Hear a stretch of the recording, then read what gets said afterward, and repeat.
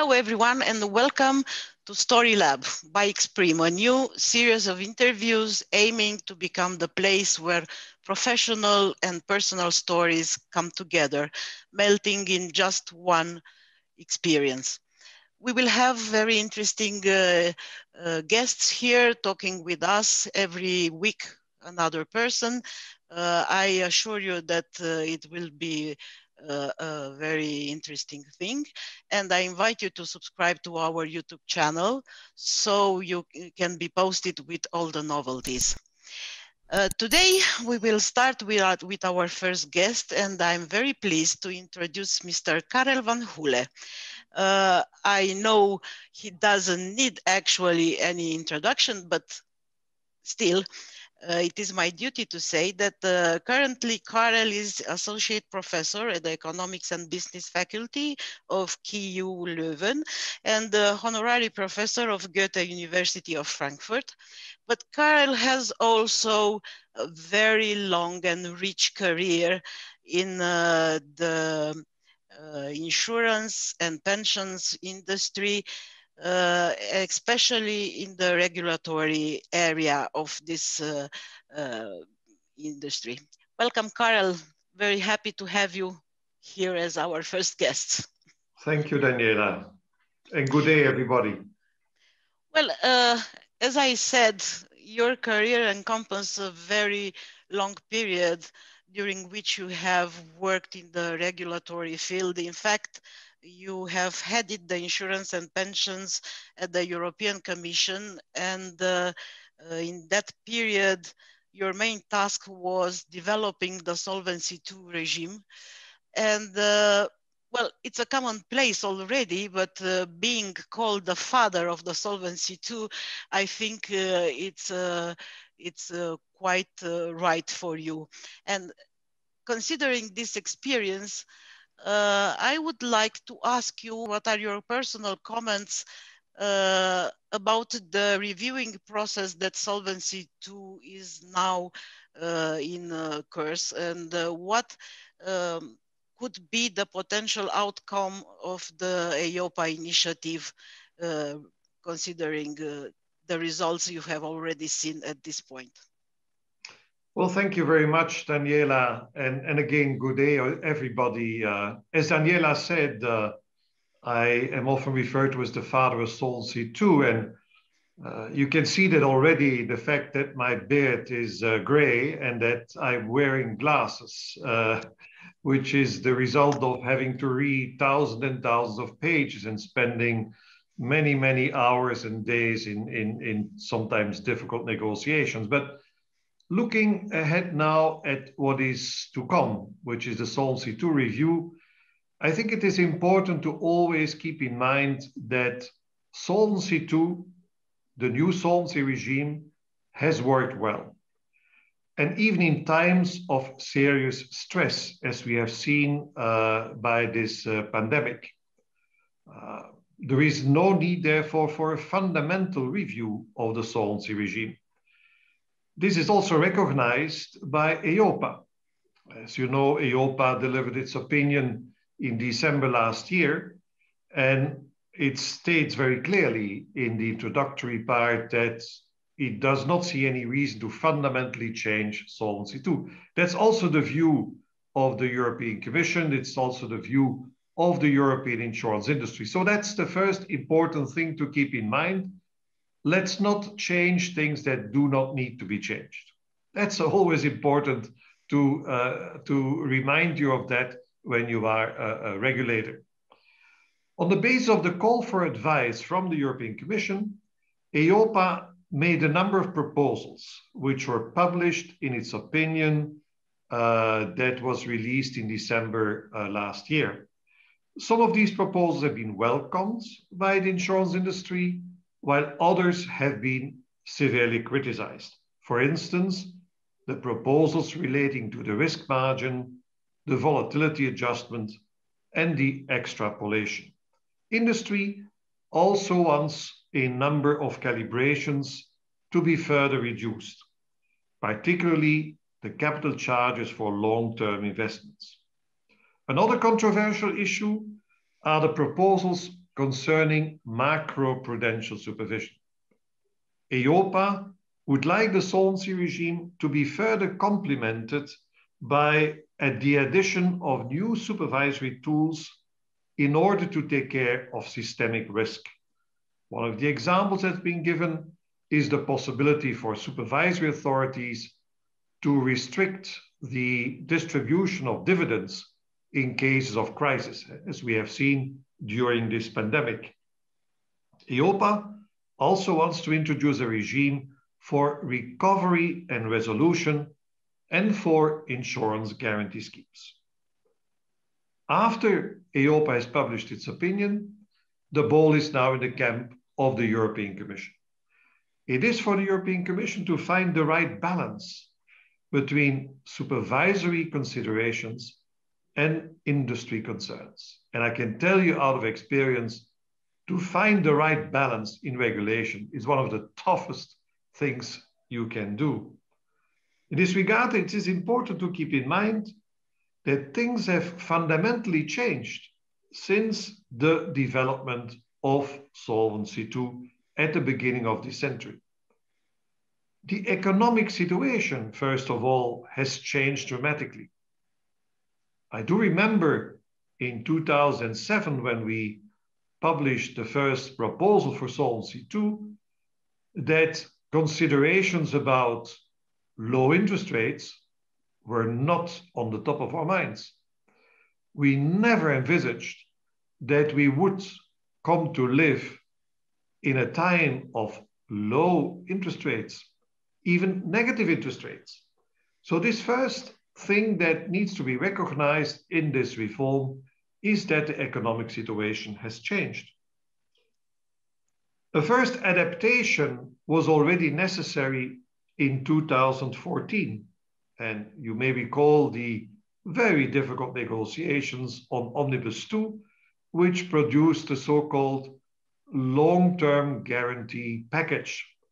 And that package was introduced in the Solvency II Framework Directive by Omnibus II, so as to reduce the volatility in own funds, in technical provisions resulting from this low interest rate environment. Well, these measures have helped, but it is clear that further changes are necessary, particularly in the application of the volatility adjustment and in the calibration of interest rate risk, because this calibration of interest rate risk does not take into account the option that these interest rates would actually become negative.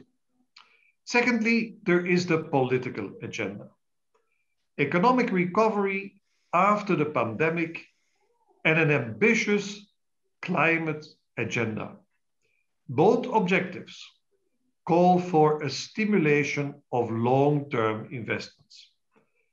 It would not be responsible to lose the opportunity of the first major review of Solvency II for making those changes in the solvency regime that help insurers to focus their investment portfolio on investments that contribute to addressing important challenges, such as there are achieving economic growth, technological innovation, addressing climate change, and the aging society.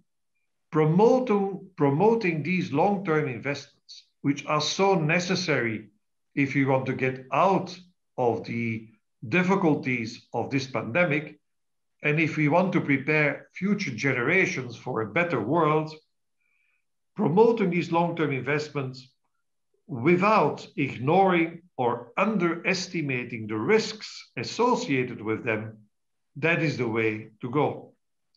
But finding the appropriate solution for this will not be easy. And I am sure that the Commission's proposals will only be the start of a very difficult negotiation in the Council and in the European Parliament.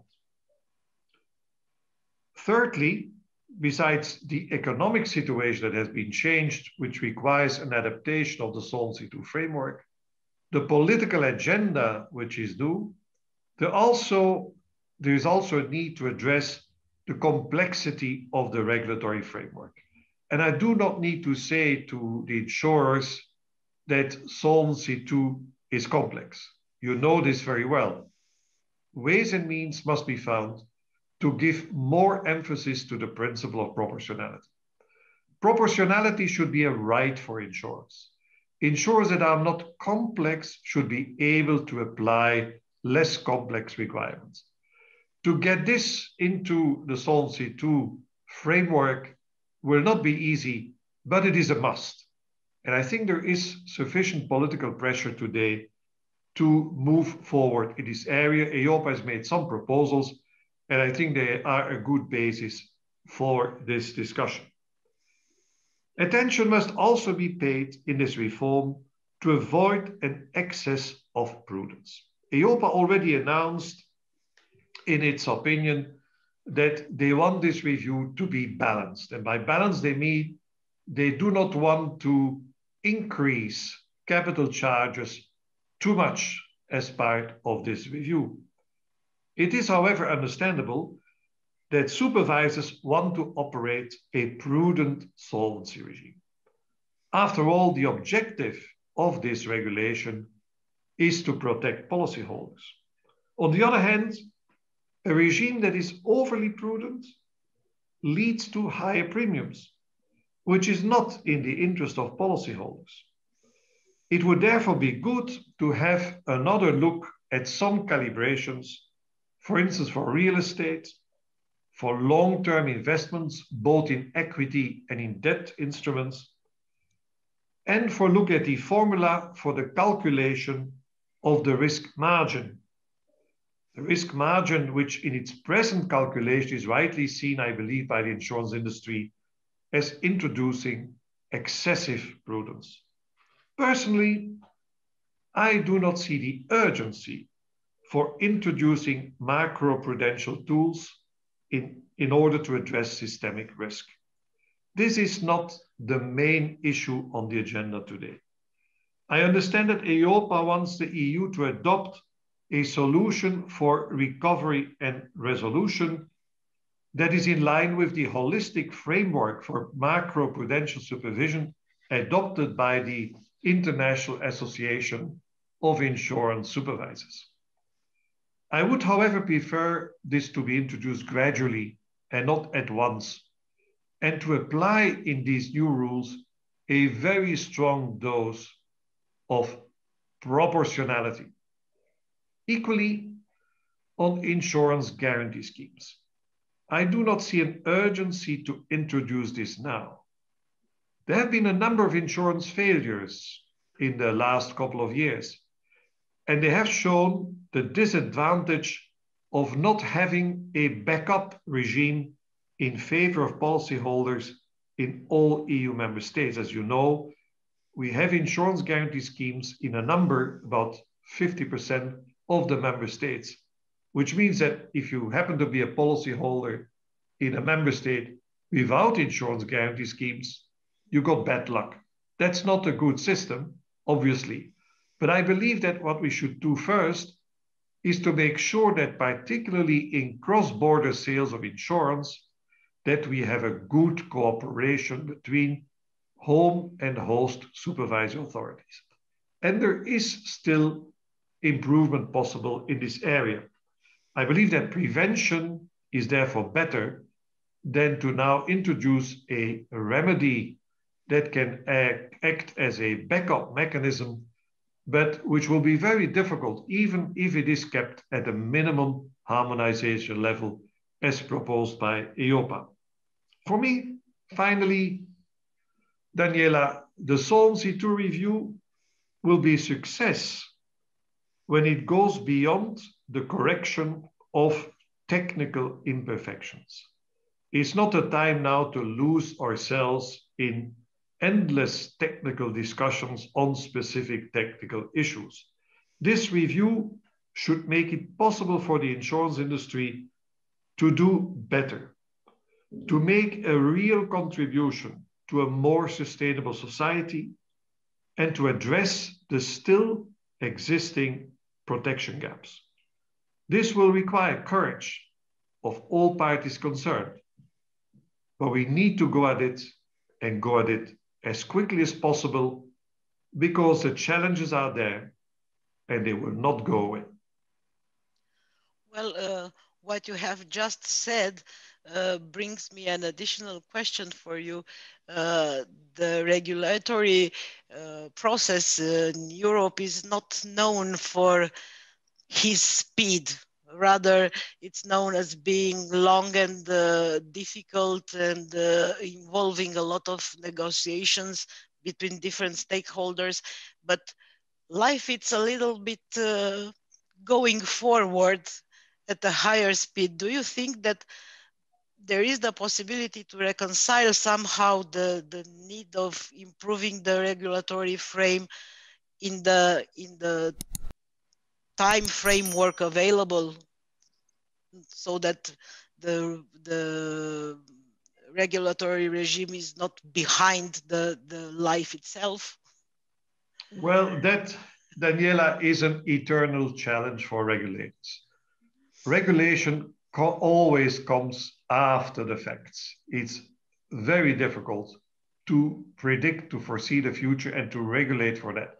But to come back to your point about the fact that European negotiations might take a long time, let's not be mistaken about this. I do remember personally a number of reforms that were developed at national level and took far more time. One of the advantages of the European Union is that you have so many parties involved that it is difficult for one party to block the reform, which at national level is often the case. Sometimes you cannot do anything nationally because the number of parties is too small and one of them does not want to play the game. That in Europe is much less likely.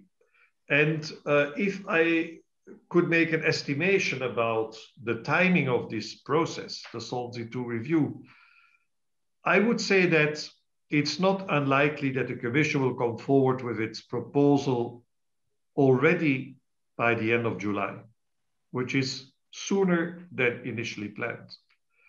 There will be a lot of political pressure to move forward because you can imagine once we get through the troubles of the pandemic, which I hope will be sometime in the autumn of this year, then there will be, people are talking about the roaring 20s, that people want to enjoy life. There'll be lots of economic activity, many countries booming again.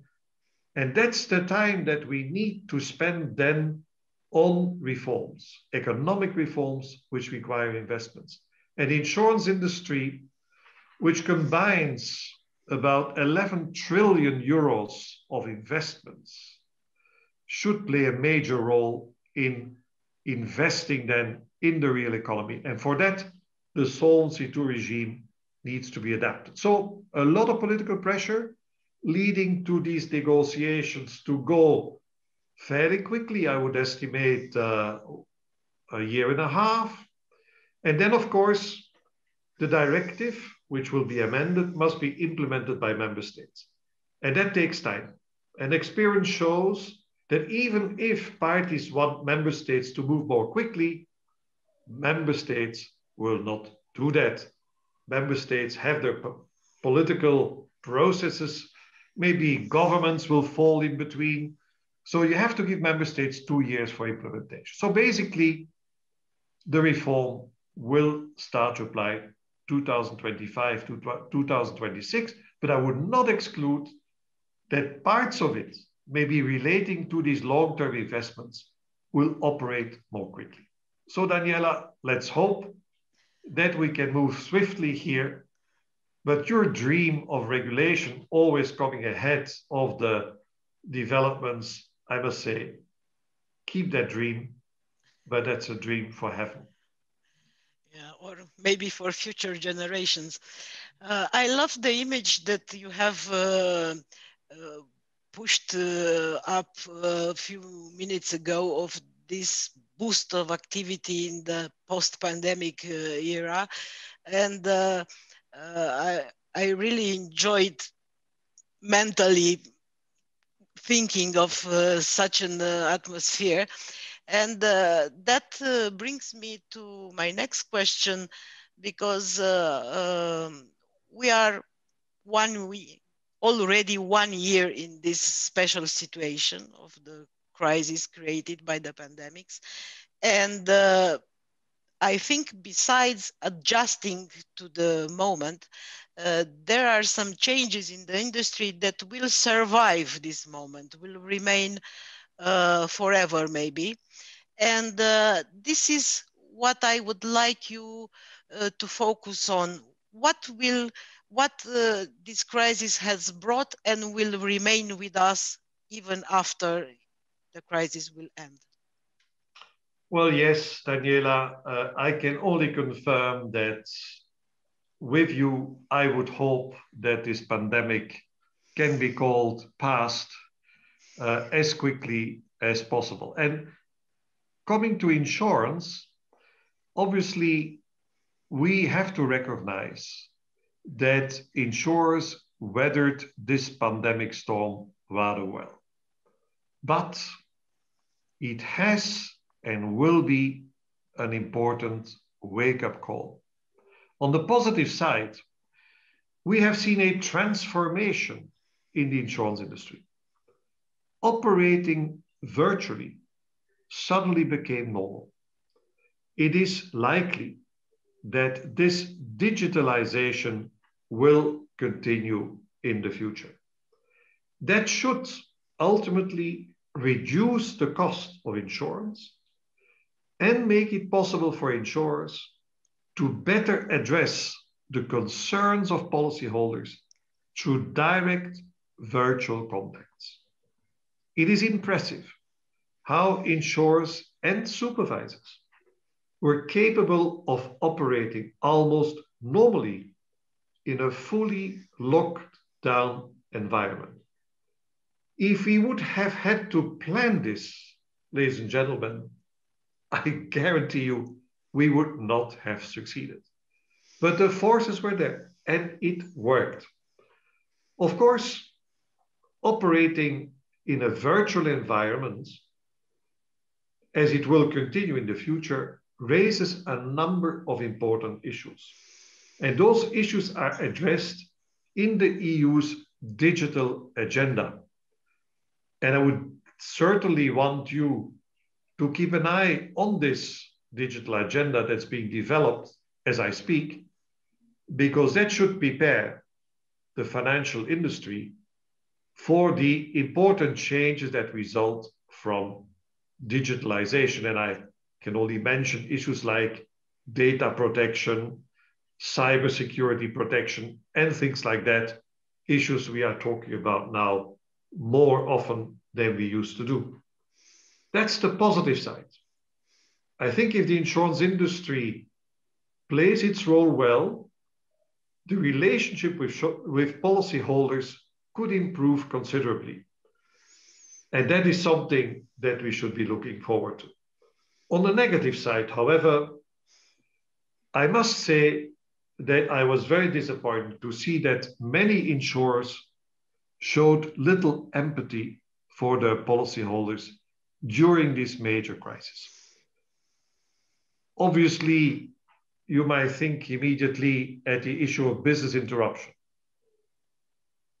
Business interruption, an area of insurance that was apparently underestimated in its importance, but in a full lockdown environment, many small and medium-sized businesses were suffering so much that many of them will not even survive. Well, insurers just said, you're not covered because we have this pandemic exclusion in the contract.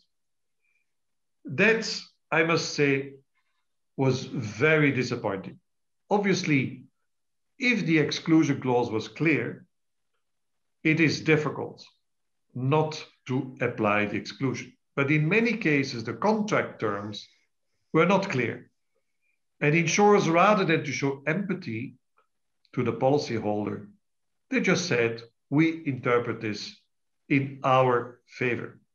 And so policyholders were not covered. This has resulted, and will continue to be debated in the courts for a number of years to come. But there are other cases than business interruption. And I think notably at policies like travel insurance or cancellation insurance, where people, you and I, were also covered and were faced with the question that the policy that we had bought to protect ourselves against distress, that we called on that policy, we got a message. I'm sorry, you're not covered. That is, of course, a very unfortunate situation. Of course, there are exceptions. There are exceptions. There are cases, notable case of insurers that did show mercy, that did apply partial or complete full coverage, even in cases where they could have jumped out of the contract. And that, of course, should be lauded. These insurers show that they care about their policyholders. Going forward, I believe that insurers should learn from this exercise. They should learn to show mercy, to show empathy at times of distress for their policyholders. Because in the end, policyholders are their largest treasure.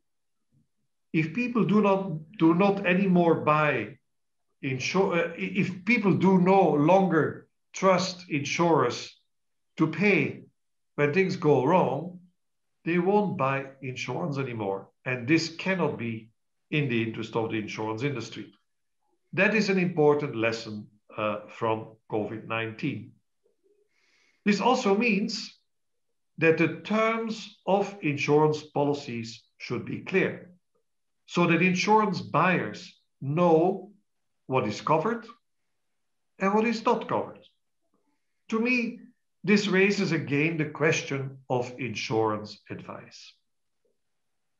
It will always remain difficult to buy the right insurance policy without reliance on proper advice. Intermediaries will continue to have an important role to play in this respect. They will have to advise people how to protect themselves best against risks.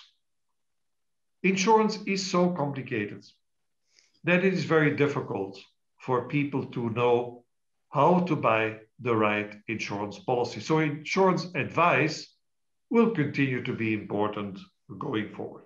Now, technically speaking, it is not possibly for the insurance industry alone to bear the cost of a partial or total lockdown of the economy. However, this must be clear from the outset. It's therefore important to build on a system of what EIOPA refers to as shared resilience. A system which is based first on a well-functioning insurance regime with clear policies as a start, followed by a private-public partnership arrangement for covering the tail losses.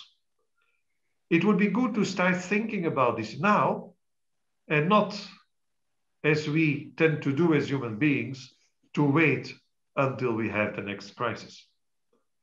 For most insurers, the damage resulting from COVID-19 was bearable.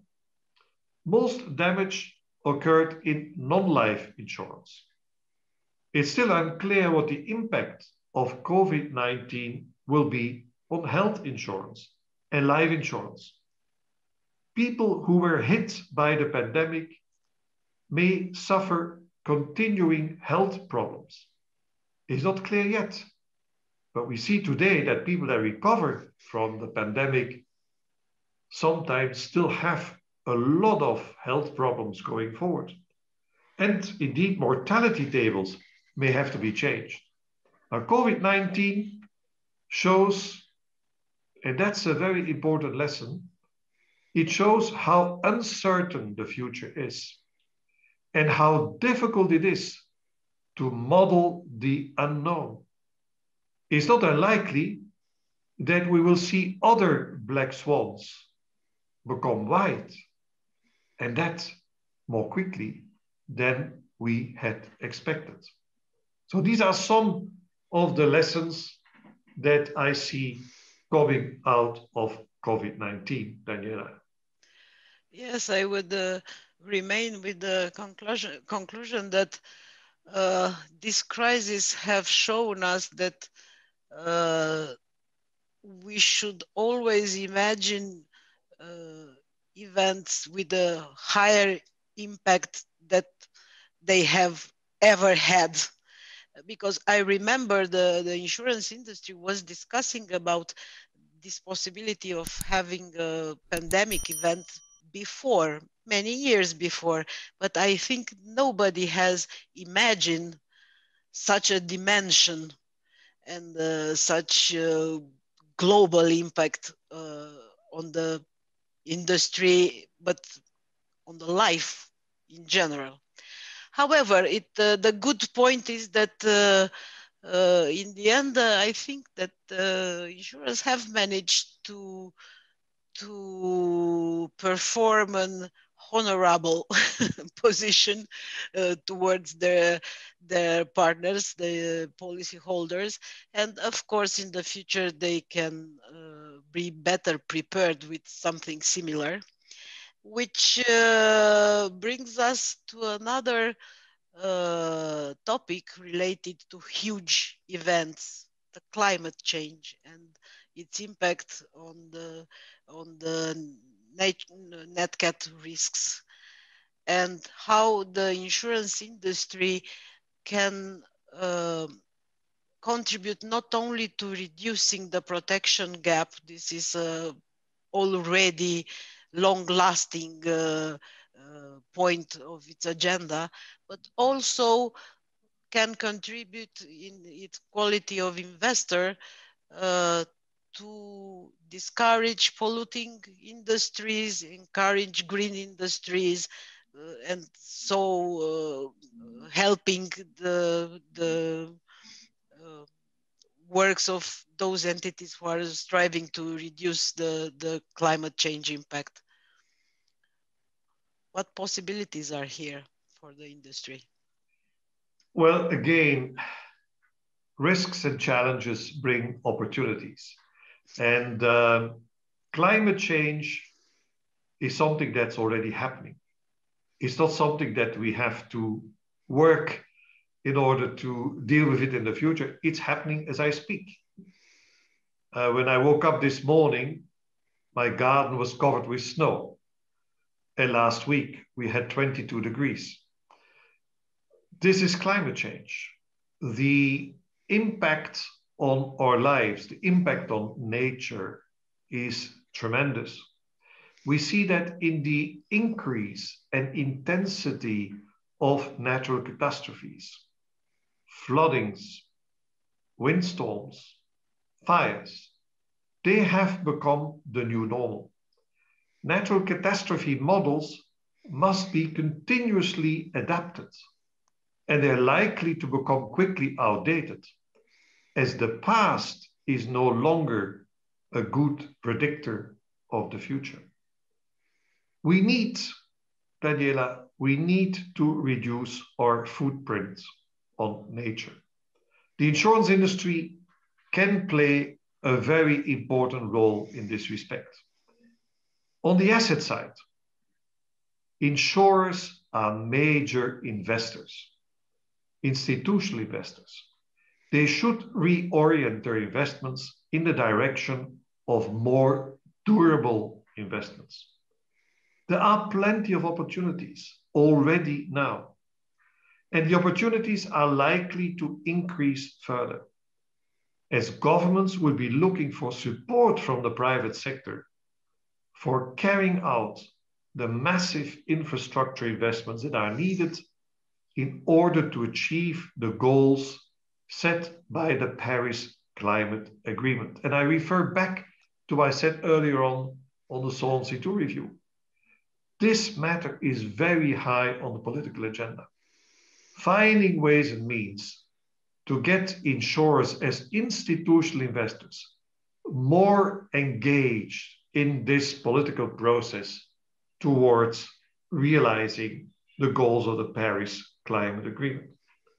Of course, climate, the environment, is only one aspect of a broader discussion, which we should not forget, about sustainability.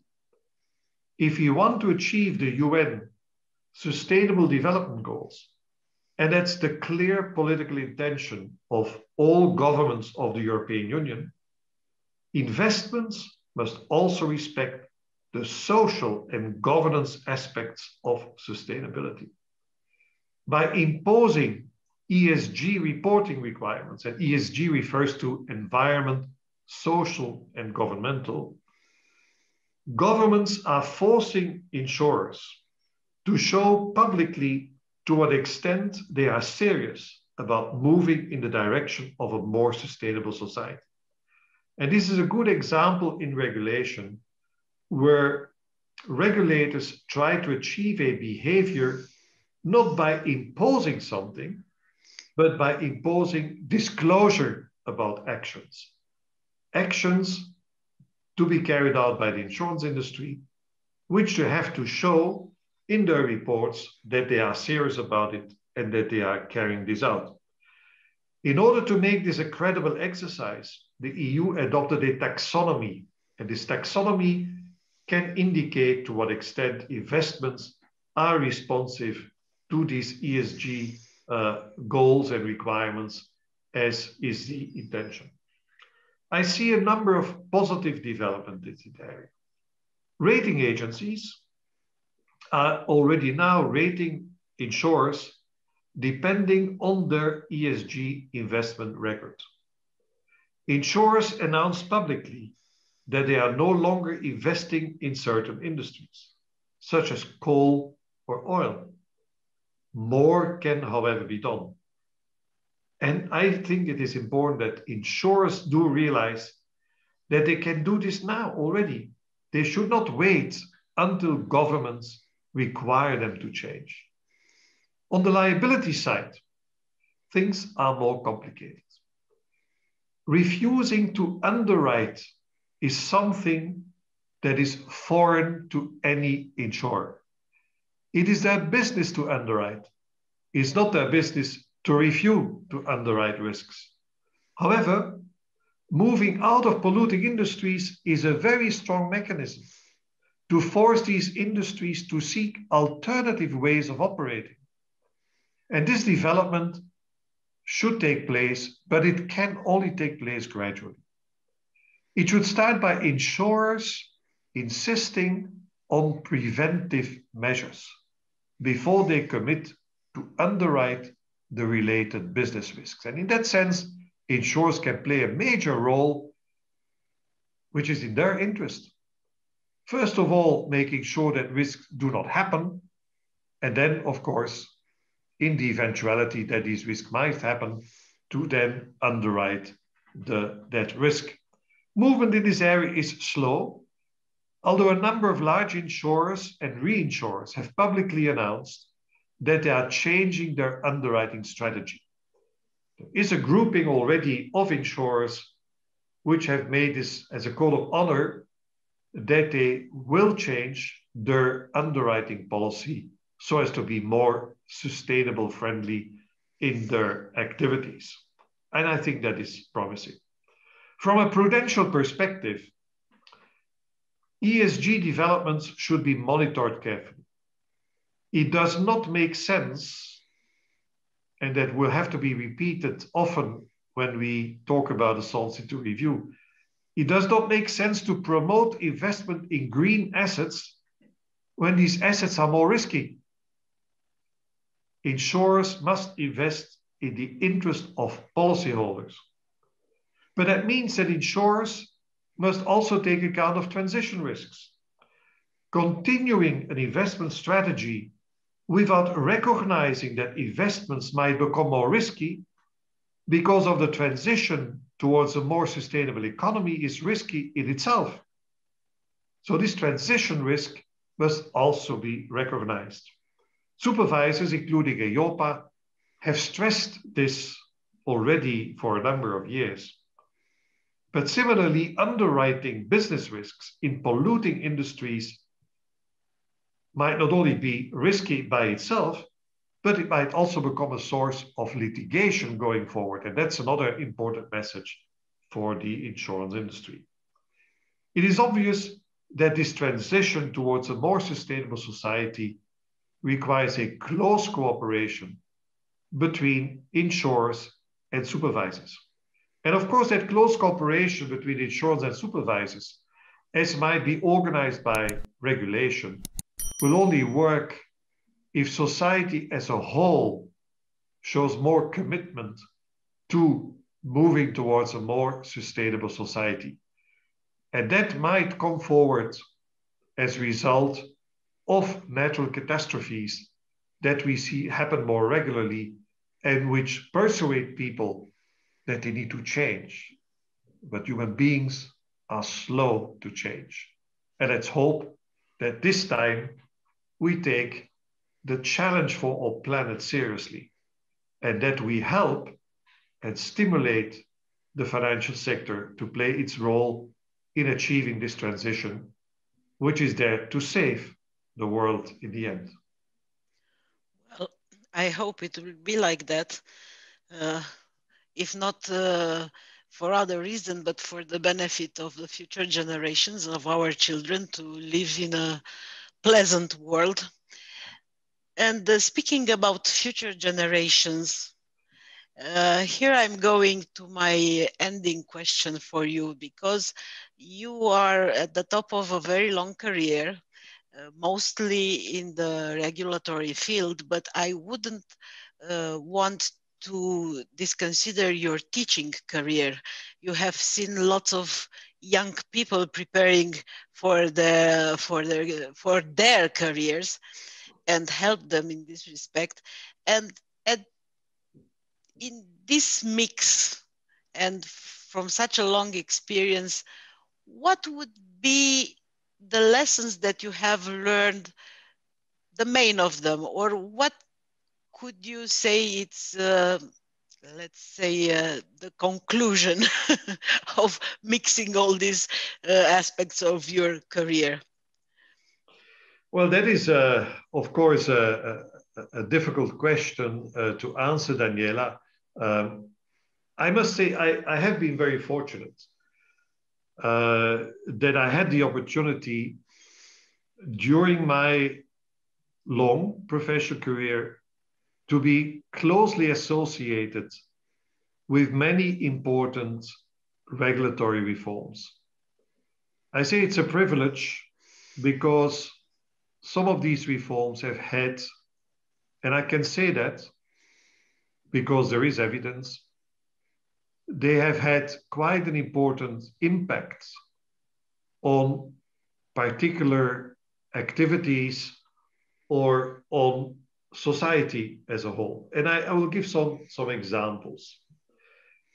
I started my career in an area that nobody had expected me to enter into.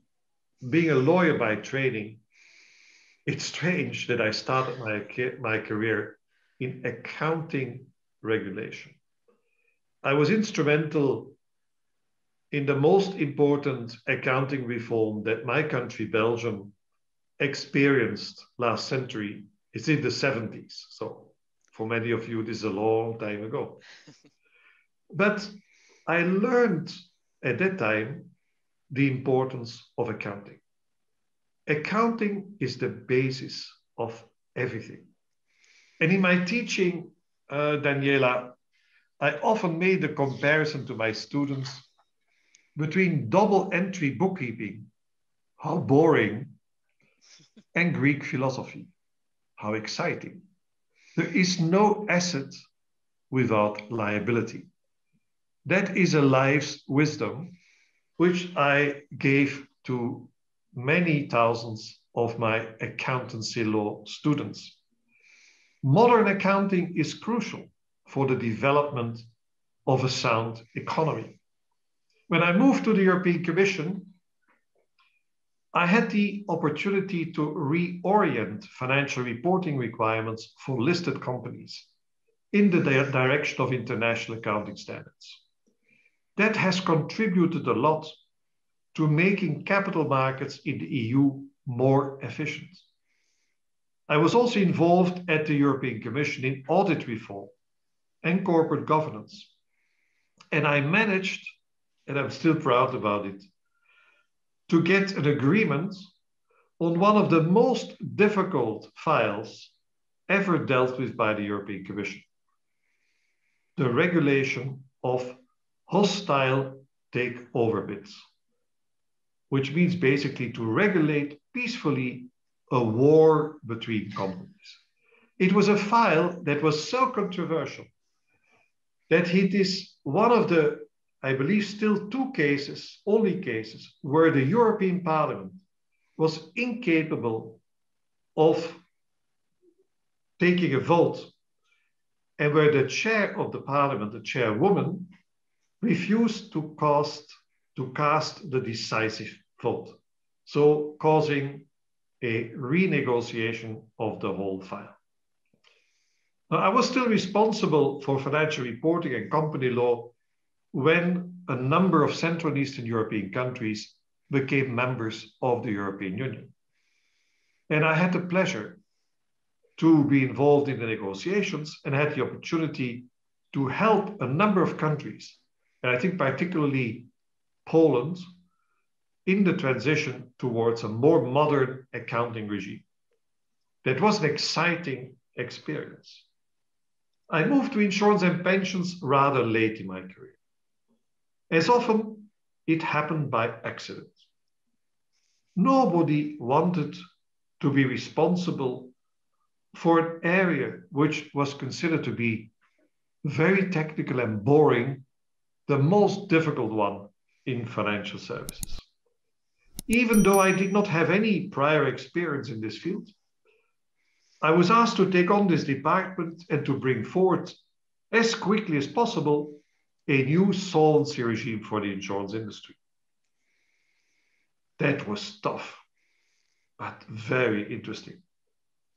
If we had not started this exercise at the beginning of this century, we would have had a major insurance crisis when the financial crisis broke out in 2007, 2008. In that sense, it can be argued that Solvency II and its long time preparation saved the European insurance industry.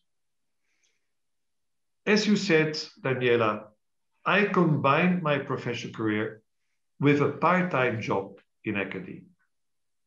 I have taught thousands of students from all over the world.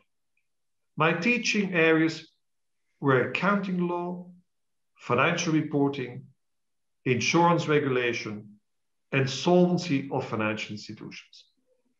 I enjoy teaching because it forces me to fully understand the issues. This has helped me tremendously in my professional career.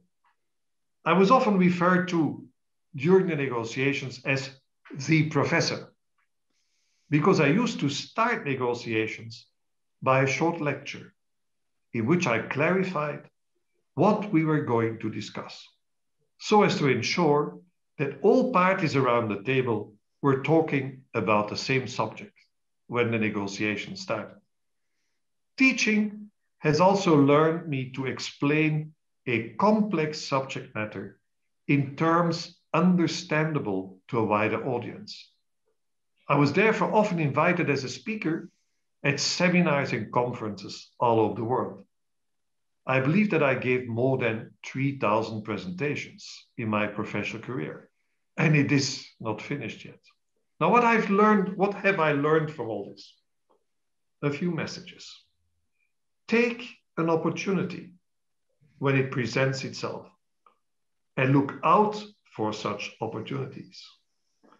Learn to work hard, but make time for the good aspects of life. Cherish teamwork and do not try to do everything yourself. Make sure that your staff respects you because you work at least as hard as they do and you give them responsibility. Do not forget to praise staff when they deserve it. They will do even better next time. Listen to stakeholders before starting to regulate. When regulating, do not believe everything industry tells you, but make sure to remember what they told you and remind them about it when necessary. Do not confuse business friends with real friends and try to keep an independent state of mind so that you can look at the mirror without being embarrassed. I've learned to appreciate insurance. It's very different from banking. It attracts a different kind of people. Because of the technical nature of insurance, insurers have great difficulties explaining what they are doing.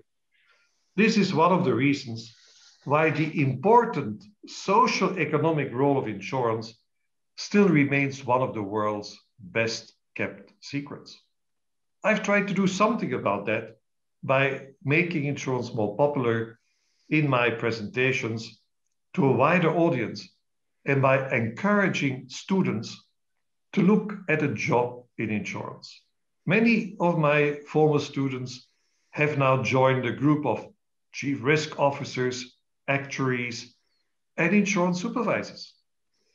The professionalization that followed the introduction of Solvency II made this easier as insurance is now more attractive to young people than it used to be under Solvency I. And finally, I think that insurance still has a great future on the condition that insurers show leadership. Leadership in addressing the important challenges that will continue to preoccupy the next generations, as there are climate change, sustainability, aging society, health, natural catastrophes. There are still too many protection gaps that need to be closed. And my wish would be that the insurance industry, by showing leadership, will, better than it was in the past, be helpful in addressing those major challenges in the interest of society.